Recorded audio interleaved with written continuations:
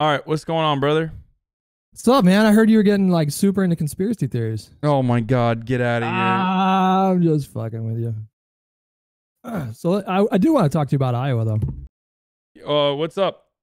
Um, So I was listening to you for a little bit there, and like the picture that you were painting with these financial backers of this app, and um, you weren't saying that there's a literal conspiracy, but you were sort of like backhandedly implying that there was some kind of foul play at work here, and I was just wanted to give you the opportunity to I think it's criminal negligence, Hutch. expand. I think sure. that all of these people that hang out with one another get propped up into positions of power and make meaningful and not so meaningful and sometimes insignificant changes in the electoral process.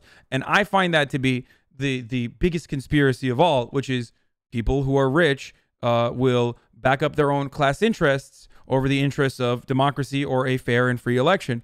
That's the big conspiracy behind all of this. I don't think that there is like anything beyond that. That's what I'm alluding to. But I don't know. That wasn't the vibes that I was getting right here. It's like, so for example, like the flub with the votes that were supposed to go to Bernie that went to, who were those two people? It was what were their names? Deval Patrick and Tom Steyer. Right. Damn, you can't even remember their names, dude. I don't give a fuck about that. No, I'm just saying, like that's how insignificant they are. Right, and that's precisely the reason why the idea that the Iowa Democratic Caucus team or whatever would deliberately and try to just like sneak in a few votes for these two candidates that have absolutely zero chance, that would require stupidity and hubris on a level probably never before seen. I think that they have that kind of stupidity and that kind of hubris, though. Look, these are all coincidences. Wait, hold on, though. You think they would be stupid enough to try to sneak votes to two candidates where it would be very obvious that they were well outperforming their polling, and there's a paper trail? You think that they would be that stupid? Yeah, I do. I find that about as implausible as you could possibly. I mean, that is okay. Right. Yeah, I mean, I do. I legitimately do. I legitimately do. But most importantly, the real conspiracy, or conspiracy is in the legal term, like where they're conspiring, I think, is in the reporting. We already know that there is a well-established. Okay, let me ask you this much: do you think that Democratic strategists would be so stupid and so confident that they would literally correspond back and forth with members of the DNC about different ways of hurting Bernie Sanders? Are we going? We're going back to 2016. I mean, well, that's the closest. It's like the closest example we can use. If we're on a murder trial and we don't have enough evidence, let's say that someone is a murderer, I'm probably going to use the fact that he murdered someone before and it was outed for being a murderer not that long ago in an identical scenario as an example for why this could happen again. Yes. Well, you're implying an equivalence, and on the one hand, you're talking about wildly unethical email correspondences, and on the other hand, you're talking about voter fraud, like literal voter fraud that it would take maybe 5 minutes to figure out that they had done it. And also, these are individual bodies, right? Like, the discrepancy. Well, they almost got away with it if it wasn't for us meddling kids, you know? Well, the problem was that the error was so obvious that they were pollsters were able to pick up on the error immediately. And you're comparing that with like the DNC emails from 2016. I don't see that as a. Well, I mean, my big conspiracy. I'm saying that could happen. The Deval Patrick thing could have been an accident, and it could have definitely been on purpose. But my big conspiracy is the media rollout of the way that they looked at these numbers, the way that they crunched the numbers in a way that was favorable to people to judge. And in an effort to do so, wait, hold on, let me just finish this, and then you can retort. In an effort to do so, they may have accidentally added some Deval Patrick numbers in there in that commotion where they were trying to push out as many favorable numbers for people to judge as possible and carve out areas where Bernie Sanders was winning. Do you think that is like super far super outside of the bounds of imagination and reality. Well, what do you mean by crunching the number? You said that they were crunching the numbers. So to there's make a it way to more look at favorable to yeah. So there's a way to look at different precincts, and there's a way to reveal delegate numbers, right? There's a way to reveal delegate numbers. If you have certain districts and certain precincts where Bernie Sanders is actually weighted better than Pete Buttigieg, and you are looking at 62% of the entire map, you can craft that 62% to be favorable to Pete Buttigieg. This is like pretty basic statistics, right? Like, yeah, but also you can massage the numbers in a way where probably Bernie Sanders' campaign did as well when they revealed their 40% number and their 60% number, where they were massaging the numbers to show caucuses where Bernie Sanders was clearly the winner to beef up their numbers. Well, Bernie Sanders performs really well in extremely populous areas of Iowa. So it stands to reason that those extremely populous areas would take longer to tabulate the votes. Right? Yes, that's one argument. I mean, certainly. That populous areas, popular areas could be harder to calculate the votes on, but I don't think that's an argument, though. I think that that's just an established fact. Well, like, there's no getting around that. Well, then I ask you this question: why has it taken 3 days? Do you see what I'm saying? Well, there's 1,700 counties. I mean, I don't fucking know. Well, it took last year when there was only manual reporting. Last time around when there was only manual reporting and the same amount of turnout. Maybe a little bit lower than this year's turnout. And even in 2008, when there was a much, much higher turnout, it took way less time to report on this stuff. Way less time. It took a third of the time thus far. It's been 3 days, and we still haven't gotten all the numbers. Sure, but you can imagine how disruptive an app completely failing on the night of... Yeah, I know, but that's when they switched over to manual. That's when they immediately should have switched over and claimed that they switched over to manual reporting. Where I will agree with you is I disagree with the decision of releasing any partial results. I would have rather to wait. I mean, I don't care if it takes a week or 2 weeks. Don't give me the results at 62%, 72%, because I do think that if it turns out that Pete ends up with less delegates than Bernie, then that did help him. But if it turns out that he's going to end up with more delegates, then it's sort of inconsequential, maybe apart from like fundraising, that sort of thing. But you mentioned that's insanely consequential. The fact that Pete Buttigieg rolled in confidently and declared himself victorious when 2% of the poll results were only released. Remember, originally only 2% of the poll results were released, and Pete said he is the victor, and he started fundraising on that. Well, they had their own internal numbers, so they weren't going off the 2% figure, though. No, I know. Well, so did Bernie, but you didn't see Bernie Sanders declaring victory. Yeah, you didn't see Bernie Sanders running around and fundraising off of that. You didn't see Bernie Sanders get a big 5% bump on New Hampshire polling. You didn't see Bernie Sanders put out like 12 different tweets immediately and 8 different campaign emails to claim that he was the victor in Iowa, which was triumphant, and that Iowa had won just like Barack Obama. Iowa had now defeated homophobia, basically. Well, what if it turns out that Pete does get more delegates and he did actually win? I mean, popular vote aside, I'm just talking about the amount of delegates. So like, doesn't that? Do you mean state delegates or delegates in general? Because like they're going to get the same amount of delegates ultimately, with maybe one more delegate. That Pete might get one more delegate. Then that would be a Pete victory, right? I mean, I don't like it, but it would be a Pete victory. That would be a marginal Pete victory, only because of the way that state delegates are weighed in rural areas. So yes, it's both. I would still consider that to be Bernie Sanders' victory, considering that electability is the only reason why we look to Iowa as a significant factor. And electability is much better matched up with the popular vote, which Bernie Sanders won not only in the first alignment, but also in the second alignment as well, by a clear margin. So Pete Buttigieg's victory in that circumstance would literally be because he had good RNG in certain precincts, and some of the precincts that he won in had more delegates afforded to them more delegates afforded to them per capita than the more populous districts that Bernie Sanders won. Yeah, I think that's I think it's a good worthy thing to attack the process, because the process itself is fucked and anti-democratic, and I think we should oppose all processes that are anti-democratic. But I think that would be more productive to focus on those things instead of going down these rabbit holes implying foul play when there are pretty like basic explanations for why this thing that appears to be super nefarious played out the way that it did. Like with the two examples being that we already discussed, the more populous areas taking longer to vote or tally the votes, and then also what was the other one that we mentioned? I mean, I think that when you do that, you run the risk of fomenting a sense of apathy and depressing turnout in November. And really, we're just talking about Iowa. We're talking about I think a state that's I think any other candidate. I know, but I think any other candidate that got this, that got this much open disdain, any other candidate that was this openly railed against by mainstream media and also by institutions of power that are supposed to at least create the aesthetics of a fair and free process here, would get round the clock media coverage.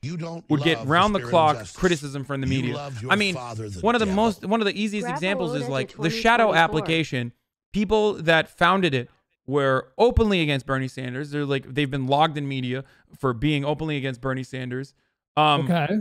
Not only that, but also like the shadow application follows 79 accounts on Twitter. It's relatively new. One of the accounts that they were following openly. Remember, this is supposed to be the application that is calculating the votes, okay? Reporting the votes back to the DNC. This application's website, or this application's Twitter account was following the Democratic majority for Israel, which is the first super PAC that started creating anti-Bernie ads. I think that's significant. That's a significant conflict of interest. I think that Pete Buttigieg's campaign advisor being married to the person who owns the application is a significant conflict of interest. I think Pete Buttigieg and Joe Biden and numerous other moderate campaigners using shadow and paying that vendor for other SMS management contracts, that's not necessarily as big as a conflict of interest as more that is just that's regular corruption and you know the anti-meritocratic ways that politics operates in this country. It's normal for everyone to go for Hillary consultants. That's just the way it does. But do you agree with all the things that I just said so far? Like, it is a conflict of interest, right? Sure, the appearance of a conflict of interest or a conflict of interest itself is something that I do think needs to be addressed within the entire body of the DNC. They clearly haven't learned like all the lessons that they should have learned, but there's a paper trail. And it doesn't matter that the shadow app, whatever, follows 79 people on Twitter, and maybe it's like but what do you think if it wasn't for independent reporting? But there's a it doesn't matter. There's a paper trail.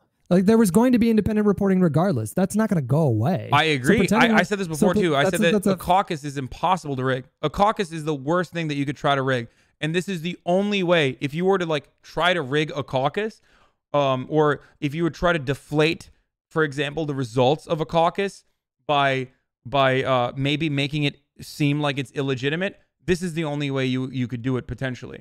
And I think that is the part where they don't put their finger on the they don't put their thumb on the dial and just kind of pull back. And when, for example, one of the most important fail safes, which was direct call, like the call center getting manual reporting from precincts not working at the time, that I think knowing full well that Bernie Sanders was leading up to the night in the DMR poll that they literally did not even release because of Pete Buttigieg, remember, and everyone starting to talk about how like Bernie Sanders was going to surge in Iowa, I think was the reason why they were like, it's fine if we just like don't do our due diligence here. And I think that they literally exploded the Iowa caucus on purpose and destroyed the Iowa caucus exclusively because they thought this would be the perfect way to at least try to tamper the Bernie momentum that he would get from Iowa. There's no actual evidence of that being the case, and them doing that defies all logic. That doesn't make any sense that they would do that. What that they would do? What? That they would literally try to torpedo the rollout of the results in Iowa so that it would benefit Pete Buttigieg. I think it's not Pete Buttigieg. It's not about benefiting one person or another.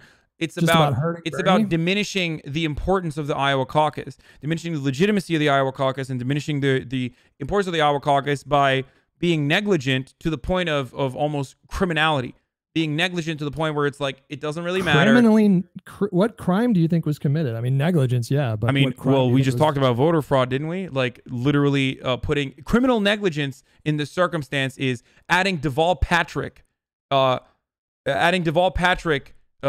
delegate numbers in counties where Bernie Sanders is supposed to have those delegate numbers. That's criminal negligence. That's literally criminal negligence.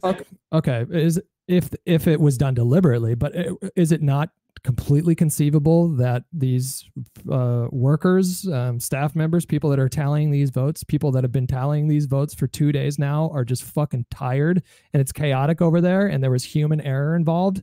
That certainly. That seems way more plausible than this shadowy app company deliberately trying to torpedo this whole process as a way to hurt Bernie Sanders. You also have to consider negligence doesn't have to be deliberate, by the way, just for the record. Sure. I'm not denying that there was negligence and really poor performances by the Iowa caucus people or whatever. I'm not trying to discount the mistakes that were made over there in terms of the decision process or the decision-making process. None of that.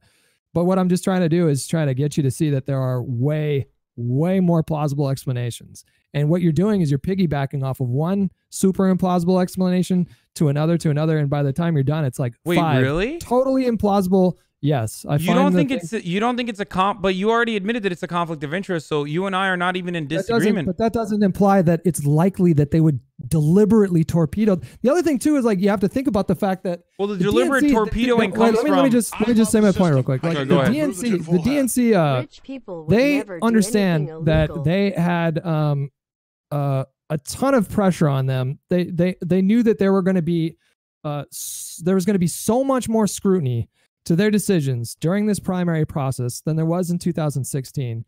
And you would have me believe that these people, knowing full well that everyone is looking at them, knowing full well that they were they were instrumental in Hillary Clinton's failure in 2016, knowing all of that, they would still go through the incredible decision to nuke the entire process in a way that it is incredibly easy to detect. Yes.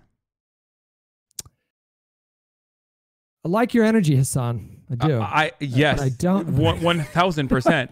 And I am on the lighter end of that spectrum of like criminality and conspiracies. And I still think that they would 1000% do this.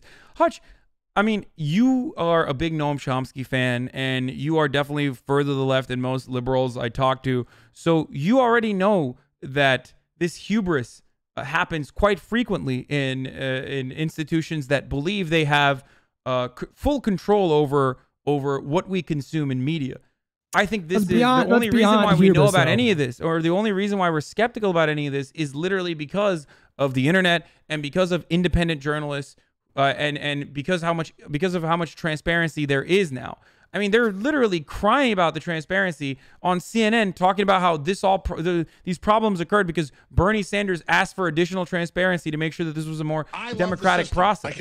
I had a more charitable reading of that than you did. I watched that clip. You could easily interpret that to mean that we are in a mess, and it started because of this decision. So why did Ed O'Keefe say it on CBS with even clearer terms, where he directly said we wouldn't have? And again, like, this isn't like, when I say conspiracy, I don't mean that like there is a talking point that someone is giving out, like a shadowy person is giving out to every single person. In some instances, that literally happens, like Heritage Foundation and different think tanks on the right literally give talking points to Republicans so they all have the same messaging. That's one thing. But when we're talking about manufacturing consent, when we're talking about mainstream media and these supposed like outlets that are supposed to create like they're supposed to do adversarial journalism and be a be another like checking force on people in positions of power, more often than not, people get elevated to those positions.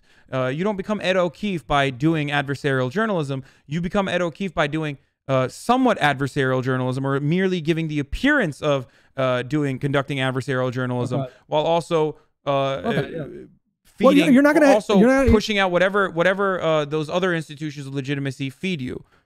You're not going to hear me disagree with you about your points. I think you make legitimate points about the anti-Bernie bias in mainstream news media outlets.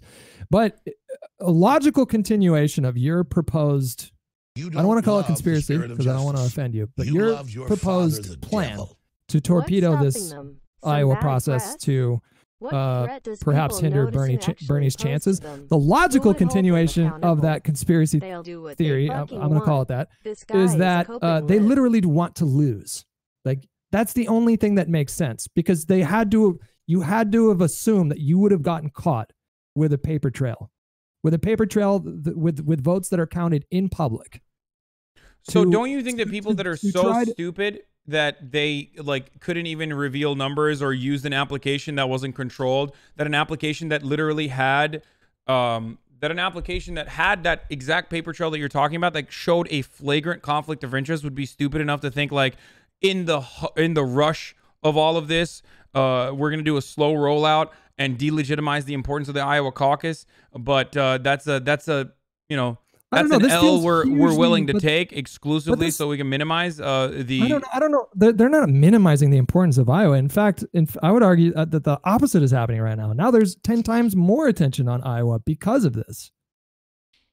They're not taking away the importance of Iowa. It's just unclear who won at the moment. No, we still have everyone, what, like 20? No, wait. You can't say that, like, I'm willing to bet that we will never use the same kind of caucus system that we've used. As a matter of fact, I know for a fact that Nevada is no longer using the Shadow app, for example, in their caucus. So obviously, it has literally delegitimized some of the reporting that was going to be used in the Iowa caucus. But it happened in a matter of days. But it hasn't delegitimized the process. It hasn't not the process. It hasn't delegitimized the results. You can't possibly delegitimize the results. The integrity of the Iowa caucuses is pretty fucking firm in terms of how they're counting these votes. No, I think they're deflating the importance of Iowa results by muddying the waters with the like different kinds of reporting and putting out wrong numbers, incorrect numbers, or massaged numbers rather, that favored Pete for 2 news cycles now, almost 3 by the end of tonight. I don't know what you mean by I think it's Pete, a bet, because I was watching I don't usually watch a ton of CNN and MSNBC anymore, but I did tune in yesterday to watch some of the coverage. That's not what I'm seeing on those news stations, and I watch probably like 2 or 3 hours collectively between them. The vibes that I'm getting from everyone right now is that there's just a bunch of confusion. Today was a little bit different because the numbers continued to improve for Pete. But yeah, the numbers continue to improve for Pete until even Nate Cohn of the New York Times' Upshot said, I can no longer, with clear confidence, report on these numbers anymore after what we found out in Black Hawk County. The Black Hawk County results were changed to reflect something different than the reality on the ground. So yeah, I think that like I said, while they were rushing to deliver these results, or while they were trying to massage the results as best as possible, and what I mean by that is like, look at counties where Pete was outperforming and do a slow reveal. We already did that. We already talked about though. Like, yeah, it is going to take them longer to count votes in more populous areas, and those are the areas that Bernie does the best in. There's just such a simple explanation. Well, no, that's not necessarily true either, because on the one hand, you're getting it from 1 precinct. On the other hand, you're getting it from like 10 precincts. So like, so there's like different there. You literally have to literally have to spend more time. But regardless of that, I told you, you could do this in less than 3 days. It has been done in less than 3 days, Hutch. So why is it taking 3 days? Why are there counties where people are reporting that they've sent in their ballots approximately 24 hours ago and no one has touched them yet? Why is it productive to speculate at the level that you're doing right now in like 5 different directions? Because one of the results of the counties were deliberately fixed, so much so that New York Times is even questioning the results. Hurt your favorite candidate. I mean, that does not seem productive to me. Wait, Hutch. Now we're okay. I don't mean to do this to you, but now you're moving the goalposts over to like productivity of this argument or productivity of this conversation. That's been my premise the entire time. Okay. I think the main premise was there isn't criminal negligence, or there isn't like any matter of conspiracy, and it is simply just people, people just fucking up over and over again. Ineptitude. Yeah, ineptitude, but like so much ineptitude that like so much ineptitude in every part, in every element of this process that has never happened before to this level ever, and it's happening suspiciously in the hands of people who have openly shown disdain towards Bernie Sanders, for example, at a time when in the final surge that Bernie Sanders got in Iowa, most people believed that he was going to be the clear winner in Iowa and were very upset about it, trying to even delegitimize the Iowa caucus's importance in media. People like Jennifer Rubin in Washington Post, for example, writing about how important Iowa was in 2019, were writing about who cares about Iowa anyway, literally a day before the Iowa caucus. I can now remove the tinfoil hat. So you don't think that there's a deliberate effort by people in positions of power to minimize the impact of Iowa when they found out that Bernie Sanders was surging? Now you're being really general about it. I mean, I was having a conversation about the actual apparatus, like the political apparatus in Iowa, and now you're extending this conversation to include members of mainstream media that have no. It was I've always included it. That's why I said the slow rollout by mainstream media was 1,000. Like the way that the mainstream media covers this stuff is also deliberate, and there is back and forth communication between mainstream media and the DNC. I don't think that that's a conspiracy at all. I think that was well established in 2016. That's why I brought back the 2016 conversation for you earlier. Sure. But you mentioned suspicion earlier. You're jumping straight from suspicion to conviction. It sounds like you have a strong conviction that there is a massive conspiracy and foul play at work. To so much so, I mean, and it goes beyond just a normal anti-Bernie bias, but so much so that they would be willing to torpedo the process itself in a way that would be so easily detectable, as is evidenced by the fact that it was easily detected immediately in terms of the discrepancy between the voting. I mean, I think that I have a clear precedent in like where I'm coming from. But yes, I do believe that if there are articles being written in mainstream media ahead of the Iowa caucus, as soon as it was like almost a certainty that Bernie was going to get the final surge and potentially win Iowa, when the DMR poll does not get released, the most significant poll that has like an incredible over one discrepancy too. What? Over one instance of his name being omitted. I mean, that seems over a completely ridiculous and it wasn't even omitted. It wasn't even omitted. It was reported that the person one time didn't hear his name, and then the poller used a different would he have misspelled Pete Buttigieg's last name, or incorrectly said Pete Buttigieg's last name. Okay. Would he have had legal grounds to sue the polling agency if they would have? I don't think so. Excuse me. I'm sorry. I'm just wondering what that thought process. I don't think so, because there is a margin of error in this circumstance, and that fits well inside of the margin of error. I guess that you could sue anyone for anything, but it definitely falls in the margin of error. If it was a deliberate and larger discrepancy, then you could account for it immediely. This is why I get frustrated sometimes when we have our talks, because there's so many things that I agree with you on, and I completely share your frustrations, and then there's these other things over here that to me just defy logic. The question I want to ask you is, if Mayor Pete gets the ticket, are you going to stomp for him? Are you going to canvass? You're going to get those fucking... Am I going to canvass for Mayor Pete? No, I'm not going to canvass for Mayor Pete. You're going to get some t-shirts, maybe some posters? No. Maybe I'm not going to lie and first of all, that's not going to happen regardless. But I'm not going to be as enthusiastic about Mayor Pete being the candidate against Donald Trump. Listen, if the liberals want to put Mayor Pete in a position of power, and they believe that he's the best candidate, then I'm sure they'll do fine on their own. Will I vote for him? Who knows? Right now, it's too early to tell. It's too early to tell. There's absolutely no reason to have this conversation at this point when Bernie Sanders still has the best chance of winning the Democratic candidacy. So I find that conversation to be completely unproductive. Sure. Wait. Unproductive. Pete has a 25% chance. Bernie has a 33% chance, right? Isn't that what Nate said?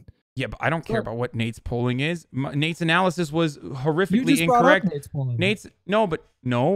Nate's point and my points might converge because we're separately looking at the data, but that doesn't mean I'm working off of his analysis as though it's factually correct across the board, especially considering that Nate Bronze's analysis was just completely incorrect with Joe Biden's numbers in Iowa. He was completely wrong about Joe Biden. Joe Biden got absolutely obliterated in Iowa, and he had to readjust his. He literally had to readjust his expectations as a consequence of that. So no, I don't agree with Nate Silver on everything. I think my analysis in this circumstance is probably pretty similar to Nate's. But you can't commit right here, right now, that you would vote for Pete Buttigieg if he got the ticket against for Donald Trump. Like I said, I think it's an unhelpful and unproductive conversation. Nate Cohn is not Nate Silver. I know. We're just making conversation, though. Yeah, no. I think it's like I said, right now, we are not going up against Donald Trump. Right now, we're in the beginning phase of a primary season. Just so I don't see the reason for why we have to talk about it.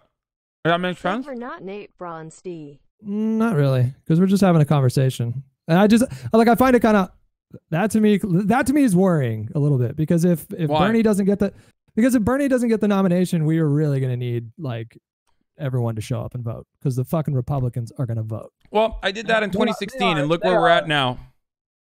Exactly. Look where we're at now. I did that. I did that in 2016. I wholeheartedly backed Hillary Clinton, tried to get everyone to vote for Hillary Clinton. Right. Yeah. Talked about how much better Hillary Clinton was than Donald Trump, and look where we got. You don't love, because after all, justice. DNC we lost. And that's what I'm saying. But that's what I'm saying, Hutch. So my point is, we lost because a bunch of people didn't show up to vote. Wait, I mean, I think that's the wrong way of looking at how politics is done, and it's at the heart of why Democrats keep losing, despite the fact that we have a moral majority in this country. It's one of many reasons why Hillary Clinton lost, but one of the reasons was voter turnout was not high enough. I think yeah, I know, but what does a better job of increasing voter turnout? You want an exciting candidate like Bernie Sanders. Exactly. Do you think Pete Buttigieg is an exciting candidate? No. Okay, well, there you go. So maybe the DNC should do everything they can. The DNC should be doing everything they can to bring up an exciting candidate and prop up that exciting candidate that has the capacity to excite all of the bases. And that's what I'm saying. The most electable person, in my mind, is Bernie Sanders. I have enough evidence to back that up, both on the polling side and also beyond the polling, where Bernie matches up perfectly against Donald Trump's populist rhetoric. I think Pete does not. Pete is very much the same technocratic neoliberal that is boring, but just younger and gay. It's a new packaging, but it's the same old ideas. Listen, and Americans are smarter than what? No, you mentioned Noam Chomsky earlier, and Noam Chomsky, one of the things he said is that... I know, I don't agree with everything Noam Chomsky says. You don't know what I'm going to say. I bet you'll agree with me. But Noam Chomsky said that the most dangerous institution that exists in the world right now is the current GOP. Trust them now. Yeah. I think that, yes, and I think that the current GOP's enablers are not as culpable, but almost as morally culpable. So number two would probably be the DNC. Number two most dangerous institution in the world would be the DNC? Oh, yeah. Wait, why? Wait, you don't agree with that? You think the Republicans were alone in conducting genocide? You think the Republicans are the only ones that are like the clear villains? Hutch, you're so knowledgeable about this stuff, but it always shocks me when you have almost like blinders where you look at certain things as black and white. I think that Democratic senators and Democratic Congress members that allow the Trump agenda to continue are nearly as morally culpable as the Republicans that are enacting the Trump agenda. But beyond that, I think Democratic establishments in the past have done the same kinds of things that the Republican administrations have done. It's just that the way we analyze this information is different because consent can be manufactured more successfully under Democratic establishments. The reason why Donald Trump is so devastating right now with what he can do as far as executive orders, executive powers, is partially because of Barack Obama's expansion on those executive authorities.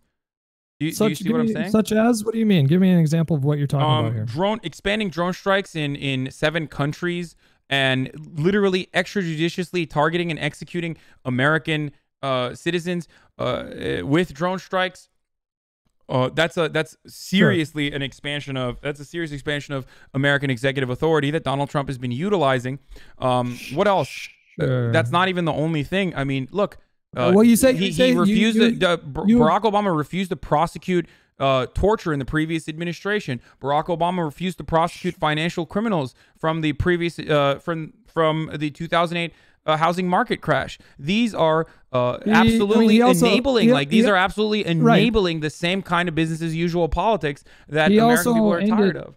He also ended those torture programs, and he also he did not. He did not end those torture programs. As a matter of fact, here's where you have your facts wrong. Here's where you have your facts wrong. As a matter of fact, he literally made John Brennan the CIA director. John Brennan was the guy who hid the torture program. What did Donald Trump do? He took Gina Haspel, a woman, and he made Gina Haspel the executive director of the CIA. Gina Haspel was also another person who literally conducted the torture program. How did Barack Obama deal with this? He said, well, we tortured some folks. We're not going to look backwards on this. We're going to look forward. And he failed to appoint John Brennan originally, but then he did it in the second round a couple months later. So, well, you just said that he didn't end the torture programs, and he did. It was like one of the first things he did. No, the torture program was ended. The torture program ended because it was unsuccessful. The torture program ended because the information finally came out. He personally tortured people as well. He said he was going to close Guantanamo Bay, and he didn't. So torture continued under the Barack Obama administration as well, in the form of, for example, anal feeding food to. I'm talking about the specific program, the specific CIA program. But there's still different kinds of torture. I think we're getting a little. Well, hold on. I think we're getting a little too into the weeds in this one. The point that I wanted to make was that you conceded that the GOP was. You conceded that you agreed that the GOP is the most dangerous institution in the world. I agree that the GOP is the most dangerous institution in the world. Wait, hold on. Let me ask the question there. Okay. And then you said that you think that the second most dangerous institution in the world would be the DNC. Yeah. So there has to be some kind of disparity there, right? Or there has to be some kind of there's a marginal difference between the two. Whereas the GOP does all of that and then also racially agitates. The Democratic Party does all of that, but does it with like a SJW with a diverse face when they're doing all of these things.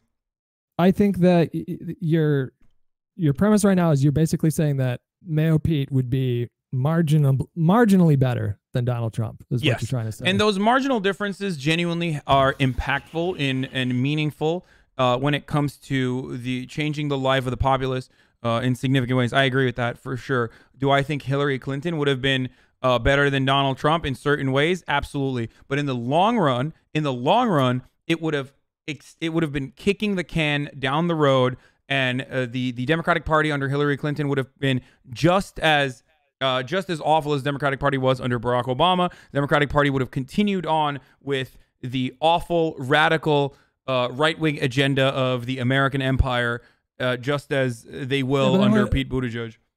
There wouldn't have been a family separation policy. There wouldn't be. Why do you say that? Wait, hold on. Wait. Why do you say that when I mean, Donald Trump did utilize the same facilities that Barack Obama had created and utilize the same. For example, this is wait. It's not the same policy. This family separation policy. No, it is the identical policy. The enforcement is different.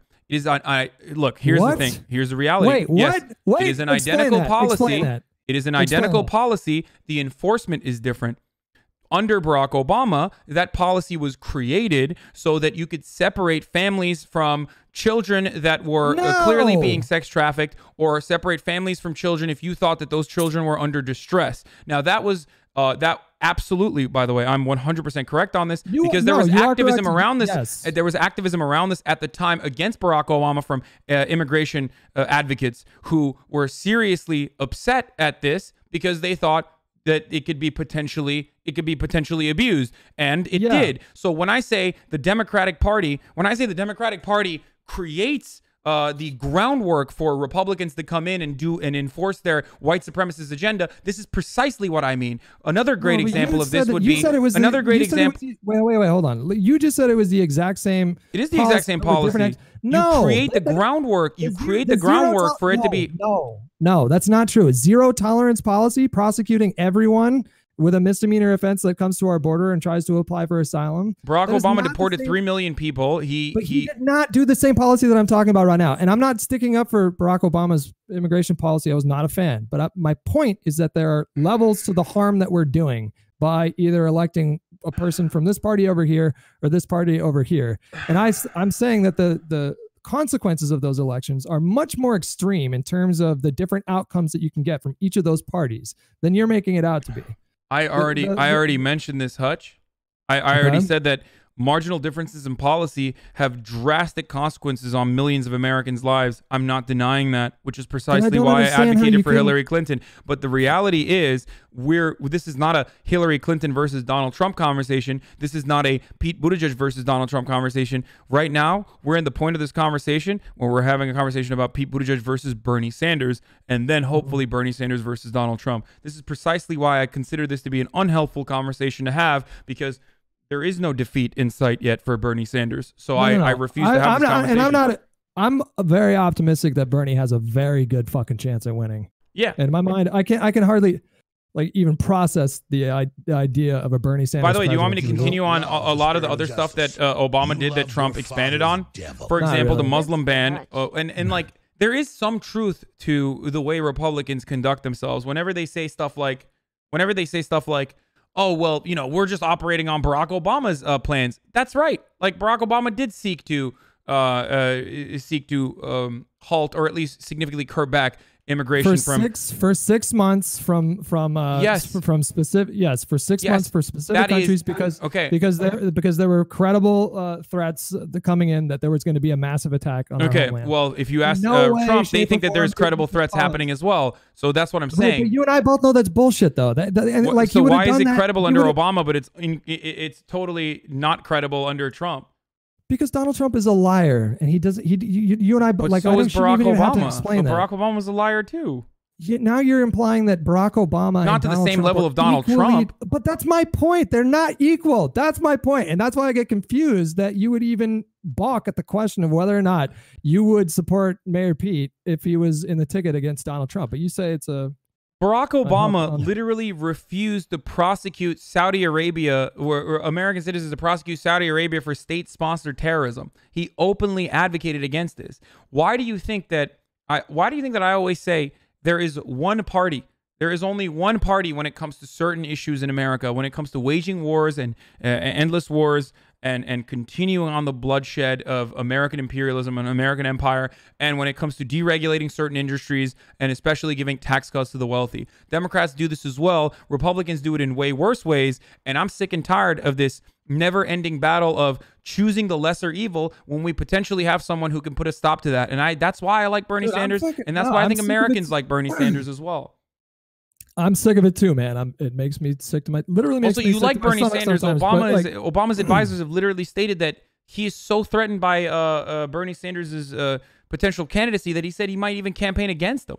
Like, he might do something to step in. He's not gonna fucking do that, man. He's not. That's such a bullshit report. There's no way he's gonna do that. Okay, he spent the entire 4 years or first 3 years of Donald Trump's presidency ignoring him. Like, he had every opportunity to come out and be this public figure, and what has he done? He's just retired to his retirement home. Wait, on the exactly, coast Hutch. And writing, it's almost like he's writing a book, and he's just staying out of the whole discussion altogether. Yeah, exactly. It's almost like he wasn't the activist that he portrayed himself as in 2008, and is just a wealthy guy who got his bag and is now just living the high life, hanging out with fucking Richard Branson on islands with naked models. This is the fucking this part of when you and I have these discussions is my least favorite part, because I am not defending. No, because I'm not defending Hillary Clinton. I'm not defending neoliberal politics. I'm not defending Barack Obama. I'm trying to make the point that as sick as we are of a system whereby we have to choose between the lesser of two evils, I also recognize that that is the reality that we live in, and we can simultaneously work to move this country more towards a progressive agenda while at the same time recognizing the reality that we live in. And I think that one way that we avoid that reality is by making statements like, well, there's not much of a difference between Barack Obama and Donald Trump, or there's not much of a difference. I didn't say that. Obama. I said that there are differences between Barack Obama and Donald Trump, but that's why I said the DNC, or the Democratic Party, is the second greatest evil on the planet. if the Republican Party is the greatest evil on the planet. I think Noam Chomsky would agree with that too, by the way. He probably would. I think you're right about that. But yeah. But I think if we didn't have an opportunity, if we only had Elizabeth Warren, I would still probably have a similar take on this, where I would say Elizabeth Warren is by far the most progressive person in domestic policy. Her foreign policy is not as progressive as I'd want it to be. It's actually pretty bad, as a matter of fact. She's like advocated for Guaido as well to take over Venezuela. She was on the wrong side of the Bolivia situation. Like, she represents a lot of the same kinds of America's cruelest elements of foreign policy. She represents those interests, and I hate that. But we don't have that right now. We have someone who is beyond that. We have someone who's actually progressive. So that's why I always say I choose to not have the conversation about Pete Buttigieg until we cross that bridge.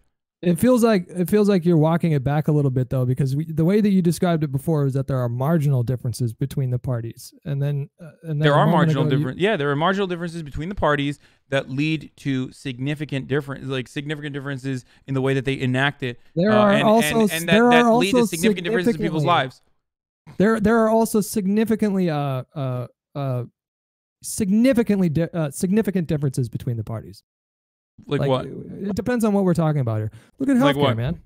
What? You don't think that the landscape of healthcare in this country would be drastically different if we had a Democratic House and a firm majority in the Senate and a Democratic president? It's kind of crazy that you say that, considering we did have that. And what did Barack Obama do at that time? Instead of pushing and advocating for the public option and making sure that his grassroots organization that was directly created to advocate for the public option was under the DNC, and no one pushed back when he conceded to the Republicans when he literally didn't have to. So yeah, I do think that Barack Obama's implementation of a Republican healthcare policy in the form of the ACA with like a couple leftist positions added onto it, like the elimination of pre-existing conditions, it is drastically different than what we had before. It's not what you and I wanted. There's a reason why we're talking about the difference between tens of millions of people being insured and uninsured. We're also talking about healthcare premiums still skyrocketing and people having a serious problem with the way American healthcare is run, and healthcare marketplaces in disarray currently. And that is literally because we could not offer socialized medicine. We should have offered socialized medicine, but instead we did a wealth transfer to private healthcare that they allowed, that they still fought back on, and only allowed because it was just Republican enough, and it was Republican. But you're ignoring the fact that there are drastic differences.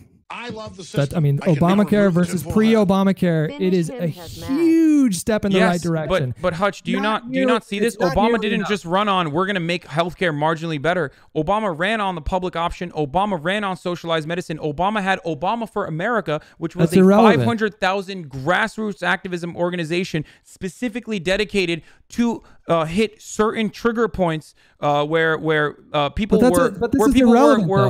representatives were. You're getting into irrelevant territory, though. The conversation is about. Wait, how is that irrelevant? That's a drastic difference, dude. Because the conversation is about whether or not the Republican Party, if that was an insignificant difference, are either marginally different or extremely different. And I'm saying that there are areas of policy where there are caverns between the two parties. And this idea that we can just sort of lump them all together or imply that there are only marginal differences is extremely destructive. I think. Wouldn't you say that it's a marginal difference between the Republican and Democratic Party when Barack Obama is literally, his signature piece of legislation was created by the Republicans in 1992 at the Heritage Foundation and first implemented by Barack Obama's later opponent Mitt Romney? Wouldn't you say that that's literally a marginal difference between the two parties instead of a drastically different healthcare program like the public option? No, I don't. No, because you're talking about one state, and you're talking about a policy of one state versus the policy of a country of over 330 million people. This is suspiciously getting into Republican talking point territory, where like the funding of a marginally, I'm not sticking up for the ACA. I'm not saying that that's my ideal healthcare system. The point I'm making is that it's still drastically different than what we had before. You could go to the hospital before, and you could go to an insurance company. You're uninsured. You have cancer, and they can just say no. Now you can get insurance, pay them premiums, or literally you will get punished if you don't have insurance. Pay them premiums. Wait, hold on. Pay them premiums, and then the insurance company can charge you whatever the fuck they want or cover whatever the fuck they want. And the lack of coverage is getting to such a significant point now that Americans with platinum healthcare plans and full-time jobs are having a hard time paying for their healthcare coverage. Do you think that that's an accident, or do you think that was a consequence of Obamacare not going far enough? Well, I also think that President Trump has been tirelessly healthcare premiums were rising under Obama too, not just President Donald Trump. What? Of course they were. Healthcare premiums rise all the time. What do you mean? Yeah, exactly. If only there was actual socialized medicine instead of a wealth transfer program to private insurance private insurance providers that Barack Obama pushed for. Well, I feel like we're having two different conversations, because the point that I'm trying to make is that there are substantial differences between the parties. We should not be trying to put it out there that there's, fucking Republican, Democrat, who cares? I love the system. Life's going to go on. Nothing's going to change. I mean, there's gridlock right now in Congress, but in terms of setting the agenda, in terms of, I mean, like the ACA flipped between like 40% and like 65% popularity in the span of like 2 years. So the majority of the country approves of that healthcare system. Also, majority of people want something else. But the point is that significant progress was made. It just happened to be using a model that a Republican governor used. And you just seem to be really hung up on that. And you're not. Well, I'm not just hung up on that. I'm hung up on the fact that you're not seeing all the positive benefits that the ACA brought in this country's healthcare system. There were a ton of people that didn't have access to healthcare before that have access now. And yes, some insurance premiums went up. This is what happens when you invite more people into a pool, especially people that need it the most, sick people, I know, but the main problem is that healthcare is still rationed off of wealth, okay? Like, offering people access is just basically saying, here, now you can have healthcare. Now you won't get denied insurance, so you don't have to pay $400,000, but now you're going to have to pay $200,000 and still be in a tremendous amount of medical debt. So the difference is only marginal in comparison to like the vulturous for-profit healthcare system that did not have any regulations whatsoever implemented on it. That's my point. And the best way to solve that problem isn't by taking money from people and like forcing them into getting private insurance and like forcing everyone to get private insurance and essentially creating a wealth transfer between people and private insurance companies. The real thing is forcing the government to provide at least a public option as a first step, and then nationalize it in its entirety. I think one way you make progress is by not allowing false equivalents to fester in the national conversation. Rick Scott denied the Medicaid expansion in Florida. I'm unemployed, so my life literally got worse under ACA. Yeah. And that happens too, but that's a different combo. Because it would have been terrible with... You can find individual... I mean, well, whose fault is that? Is that Obamacare's fault, or is that Rick Scott's fault? No. That's certainly the fault of the Republican Party, which is, ironically, no matter what you do, is ironically always going to fight against it, even if it's literally their own original healthcare. So if they're going to fight against it no matter what, if they're gonna call you socialist no matter what, well, you might as well do some socialism, brother. That's my point, okay? That's what I've been advocating for since day one, which is the Republican Party is going to push back and obstruct every step of the way, no matter how radical your agenda is or no matter how moderate your agenda is. So if you go to that negotiating table, if you go to that bargaining table with half of your chips already on the table saying, here, we're conceding this conversation, we're conceding before the conversation even begins, you keep losing and you keep moving further and further and further to the right. And that is precisely what happens under neoliberal democratic administrations. One way that you stop the backward slide towards even more right-wing politics in this country is by not laying down and let the Republican Party just fucking stomp all over this country. Without any kind of like. Would you not say that right-wing slide continued under Barack Obama, just like it continued under Bill Clinton? In some ways, sure, but in other ways, no. It was a shorter slide. It was maybe a smaller slide than having like an actual Republican in a position of power, right? That's what you're saying, well, no, right? I think you're getting a little general with it here, because there are so many different like categories that we could talk about. Are we talking about foreign policy? Are we talking about healthcare? Are we talking about tax code? Are we talking about like cultural issues? Everything. Let's talk about like everything but cultural issues. Everything but cultural issues are pretty significant, though, because culture shapes politics and politics shapes I agree culture. And I disagree. Here's where I agree. I think wedge issues created by the Republican Party more often than not are the cultural differences they create to exclusively polarize the two parties to make it seem like they're genuinely different. So they push for even more even more cruel legislation exclusively so they can separate the base and act like they're totally different than the Democratic Party. This I do not disagree with you on at all. Having said that, however, I mean, the Democratic Party also concedes on those points as well, as evidenced by the fact that neither Obama nor Hillary Clinton was pro-gay marriage until it was impossible for them not to be. So this is how it is. Tim Kaine is anti-abortion. You have plenty of conservative Democrats who are even conservative from a cultural point of view, and that's literally the only difference we have with the Republicans. So I'm saying the choice here is between just surrendering yourself to this incredibly efficient and well-funded Republican machine. I disagree. I'm doing everything I can. Or allying yourself with people that maybe don't line up exactly one-to-one. I'm not asking you to compromise every single one of your values. There's certainly some. Dude, Democrats voted for sanctions on Iran after the Barack Obama administration did like the one good thing where they were able to secure a denuclearization agreement. They literally put sanctions on Iran. They put sanctions on Venezuela that killed thousands of people. Like, these guys literally vote for the Republican agenda every step of the way. They can't even fight back on fucking DACA, which is like has an 80% approval rating. Why are we voting for Democrats if they're just going to concede to the Republicans every step of the way? They are basically. What are they supposed to do with DACA? What do you mean? What do you mean? What are they supposed to do with DACA? Do you not remember when the DACA chip negotiation was happening with under Donald Trump? Are you talking about the 2 months into his administration when Trump said he is no longer going to continue DACA protections on Dreamers, and the Democrats took that to a stalemate, and the government they forced the government to a shutdown, and then they conceded, and they literally turned around and said, I'm going to take Mitch McConnell's word on this. That's what Chuck Schumer's that's what Chuck Schumer froze the government shutdown on a promise from Mitch McConnell. I'm not entirely sure what you mean here. Like the Democrats. The Democrats did not defend Dreamers when they had all of the bargaining power on the planet to defend Dreamers. Why didn't they do that? I'm not 100%. Do you not remember?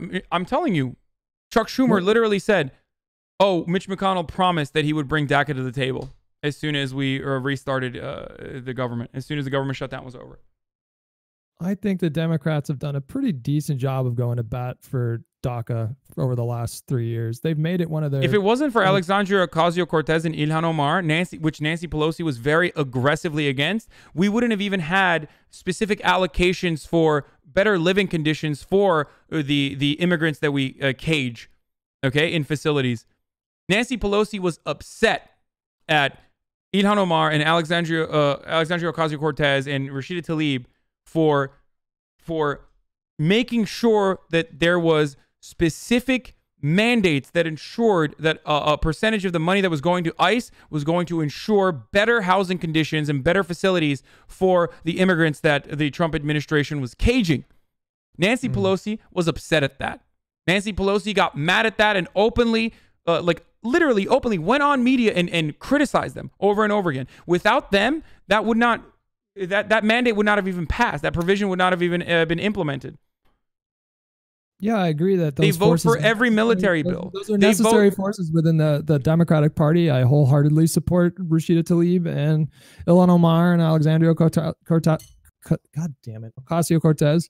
Okay, but do you understand? Those are progressives. Those are people that are different than the Democratic Party. Those are people that if they did not exist, the Democratic Party would continue to give whatever Trump wants to Donald Trump and the Republicans, while also maintaining the illusion that they're actually fighting back against Donald Trump. And the DNC fucking hates them. The DNC literally, the DCCC at least, literally created a new rule change to ensure that every single campaign staffer that worked with them would be would no longer be able to work in any other Democrat campaign if they were primarying incumbents or if they were primarying Democrats anywhere around the country, no matter how conservative those Democrats are.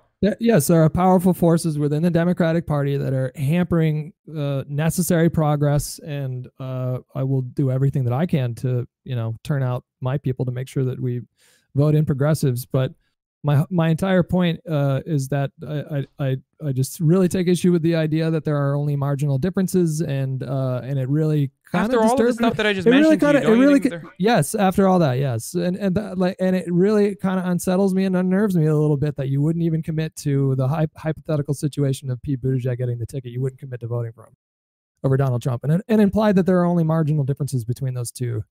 But after everything I just mentioned to you, if they are giving Trump everything that Trump wants for the most part, I don't think that's true. Giving Trump can you everything give me examples of what they've successfully pushed back on? The border wall. Dude, the border wall is bullshit. Like, it's literally bullshit. It's the border wall. What do you mean? They held their ground on that.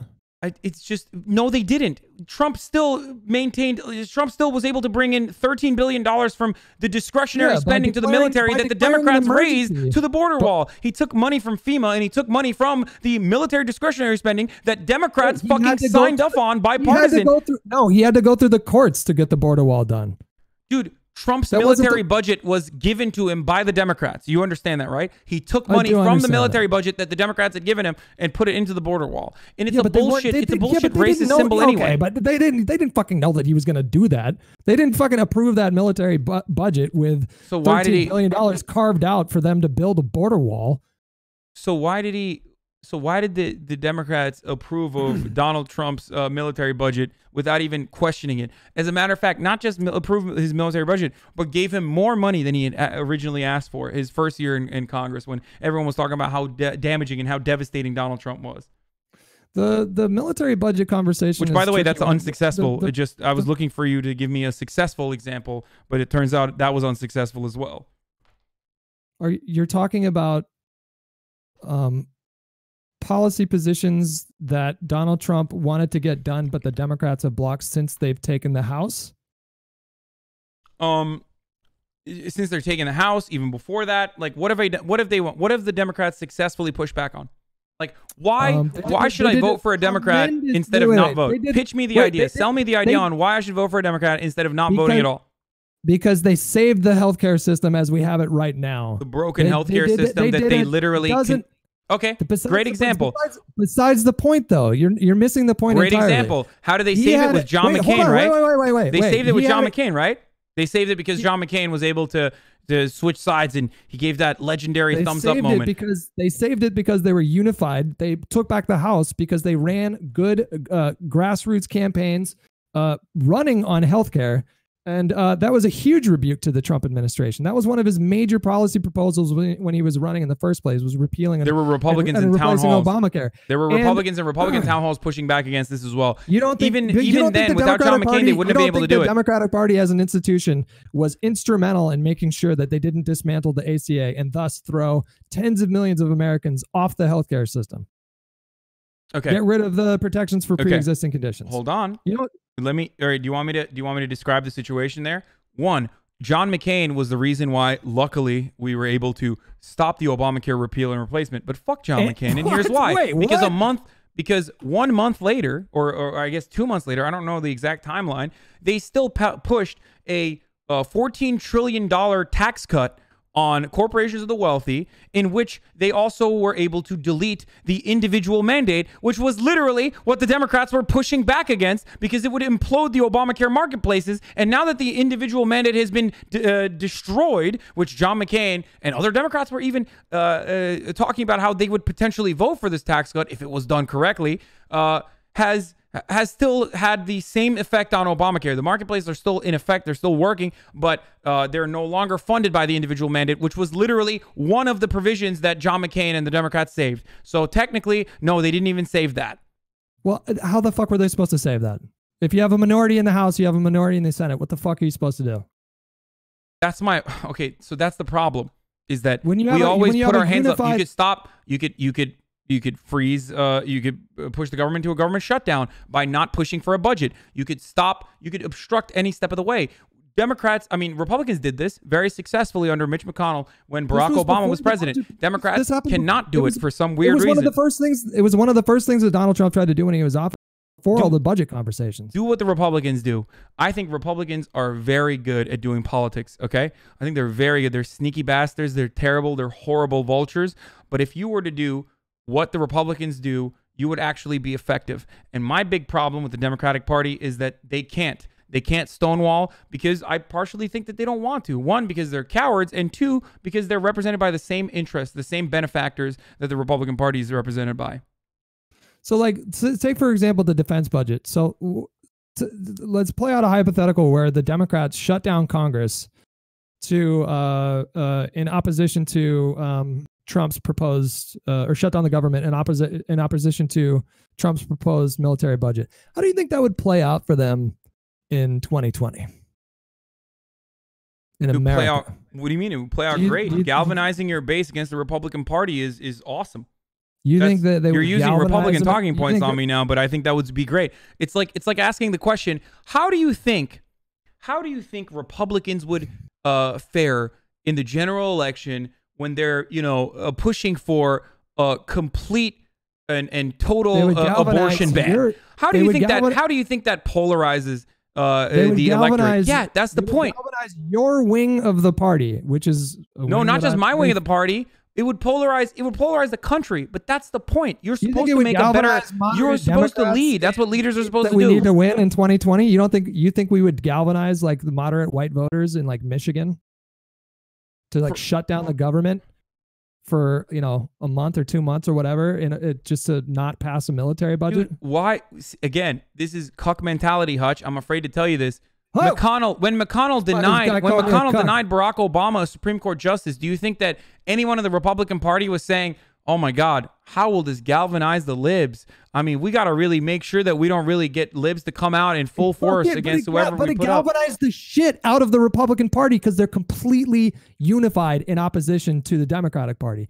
There are maybe the Democratic Party would be more unified if we had discernible policy positions that we actually advocated for and had some backbone when trying to implement those agendas, or when we're obstructing the Republicans. That's what these primaries are about. We're doing that right now. We're deciding as a party right now which platforms we want to pursue. Exactly. And guess what? I happen to think that my side is and your side as well, because you like Bernie Sanders as well. I think our side is correct. I think our side is actually fighting back, and our side actually has a different agenda, from the Republican Party, but more so a different agenda from the Democratic establishment and neoliberalism in general. Okay. Rule of law. Well, listen, you called me a cuck, and that's okay. I'm gonna forgive it. I'm not saying you're a cuck. I'm saying what you said, Hasan. No. You said what you said. I'm sorry. No, Hutch, come on. I love you. That's not what I mean. I mean, like, we have a cuck mentality. Liberals just have a cuck mentality, and I wish we could get out of it and we could fight back a little bit more. You know what I mean? I do, yeah. And I do hope that's the outcome eventually, but I do think you also have to play a little bit of politics in the meantime. And we have to fucking wait, man. I think that's an unfortunate reality. I hope it's not true. I think it's an unfortunate reality that we also have to do a bit of laying the groundwork and waiting for the older generation to die off, and the younger generation, which is by and large the overwhelmingly progressive, and you will start to see very fast changes happen. I know you and I kind of disagree on that one, because you think that it's just going to be the same fight 20 years from now, but I don't see how that's going to be possible. And in the meantime, I do think that I agree with you. I think that we need to play smart politics.